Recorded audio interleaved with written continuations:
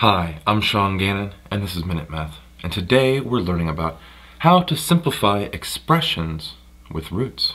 Minute Math. When you need help, you use Minute Math.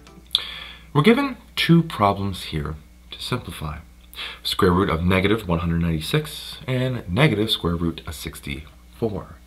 As we talked in our last video, the square root is, well, the 2 root, right?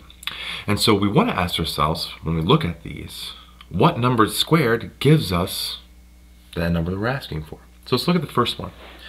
We want the square root of negative 196, and I see a red flag right off the bat. That red flag here is that negative sign. It is inside of a square root. Can any number squared get me a negative number? Just think about it. If we have a negative number, let's say negative 5, and I want to square that negative 5 here, that's a positive 25. It's a positive number. Remember, squaring is multiplying a number by itself.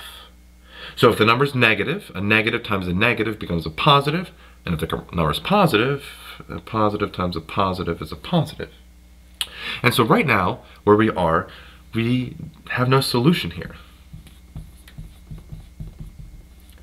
There's no solution really for a square root of a negative number. You can't do that.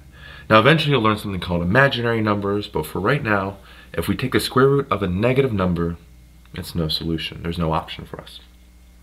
Now the second one's a little different. Our negative sign is outside the square root, and we can do this. So we have to ask ourselves what two numbers, or what number multiplied by itself squared gives me 64, and that's going to be 8 squared.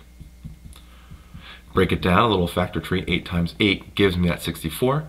Since 8 squared is equal to 64, the square root of 64 is an 8, but then we still need that negative sign out front. Keep that negative sign right there, and there we have it. Again, we have negative 8 as the answer here for the second part, negative square root of 64. And one thing to note, again, if a negative is inside the square root, we have no solution. If it's on the outside, you're good to go. I hope you learned something here on how to simplify expressions with roots. If you did, make sure you like this video and subscribe to our YouTube channel. This helps us make more of these free math lessons for you and for everyone else. So as always, thanks for watching.